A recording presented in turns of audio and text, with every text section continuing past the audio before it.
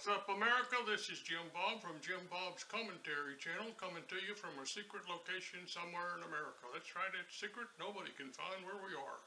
All right, well, I thought I'd do a commentary today on walls, the history of walls. I've been checking on that, reading up on it, and it's not about anybody's particular wall today. It's just about walls and the history of them. I'm reading about them, and what I've concluded was none of them have ever been successful.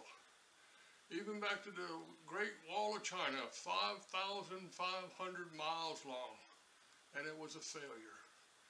The Mongolians, they come over and got over the wall, and everything didn't stop anybody. And all the walls that have ever been built have been failures. And today, we still hear people about building walls. In Israel, they're building walls, and I think their walls is like 65 feet high or something other like that. And now their wall's not complete yet. I'll give them that. And walls are being built everywhere and have been built everywhere.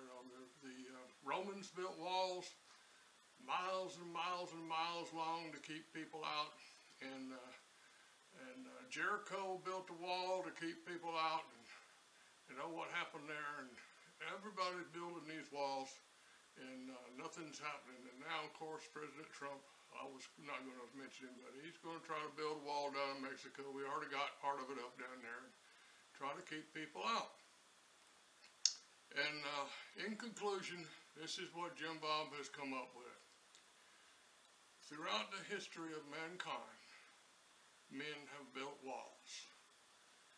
And when men have built these walls to keep people out or to keep people in, another man will come along and find a way to get over, under, around, or to tear that wall down.